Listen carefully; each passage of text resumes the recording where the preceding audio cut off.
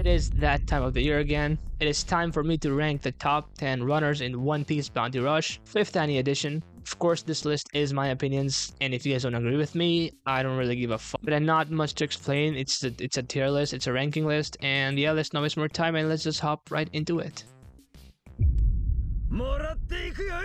Starting off with number 10, we got Green Runner Marco, a really old runner.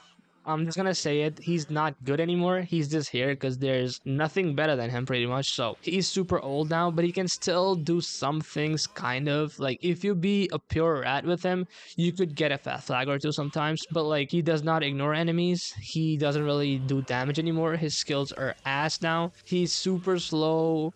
Only good things on his whole kit is that he has nullifying status on his skill 2 and he does heal a lot of health, but like it doesn't really matter because he's not tanky anymore, so you'll just die against everything. Moving on to number 9, we have Karasu, another green runner. He is another runner that is super weird. His whole kit is just made to counter Gear 5 and Claw. That's it. That's all he literally does. And versus anybody else, you're probably gonna struggle a lot with him. He's meant to be a runner, but all he does is deal damage and he doesn't really do anything else. But yeah, he is meant to be a pure rat, so just play him as a rat and you might do decent. Better than Marco, at least in my opinion.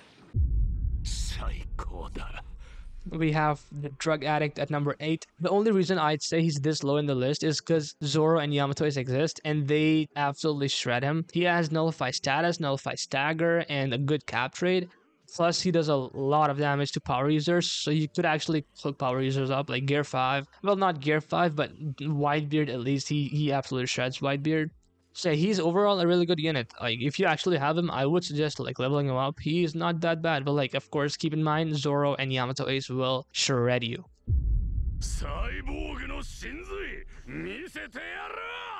Number 7, we got Hybrid Queen. So this is the first runner on the list that has the ignore enemy and capping the flag traits, which I think is the strongest trait in the whole game. Even like it is the best trait in the game to have. But again, his trait is super conditional. His whole kit is based around getting knocked back and going invisible. And once you go invisible, you can cap the enemy flags. So I do think this is a good runner, and if you have him, I would suggest maxing him. Also because he is good for support. So yeah. At number 6, we got Raid on Onigashima Frankie. Frankie is one of the fastest runners in the game. He has a really good cap trade, one of the best cap trades to be honest. He has the same thing as Roger almost, but he also doesn't get knocked back. But I think the only thing that lacks on his whole kit is that he can't really fight people once you're out of skills. But except that, he's super fast and he can clutch you games super easily. One of the best runners in this meta. So we are beginning with the top 5. Of course, at number 5, we have Green Bull. Green Bull is a super underwhelming runner in my opinion. Only reason he's this good is because this dude has the ignore enemy and capping flag traits. And his condition is super easy to achieve. You just need your health to be above 70%. And then you can ignore enemies and cap their flags, which is, of course, the best trait in the game, like I said. This dude could have been top 3, but he lacks so many things.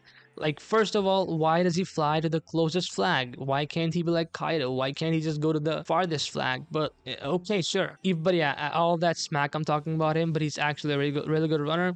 And yeah, he is just a good runner. Nothing else to say about him.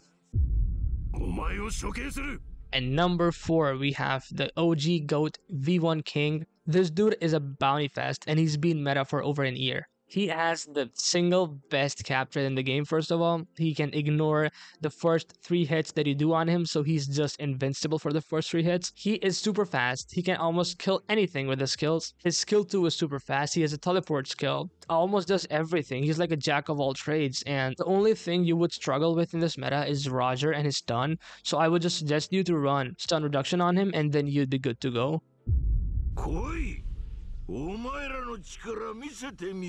Finally, for the top 3, beginning with the king of backcaps himself, Green Hybrid Kaido. You can fly off to the farthest flag of the enemy instantly with his skill. On top of this, he has one of the strongest status effects in the game, that is heal block. He has a decent cap trade. I would say it's not that good, but it's good that he has one instead of not having any. And one thing that I don't see people mention about Kaido is that he has the best normals in the game. I'm not even kidding, dude. I stand by this statement that he has the best normals out of every unit in the game.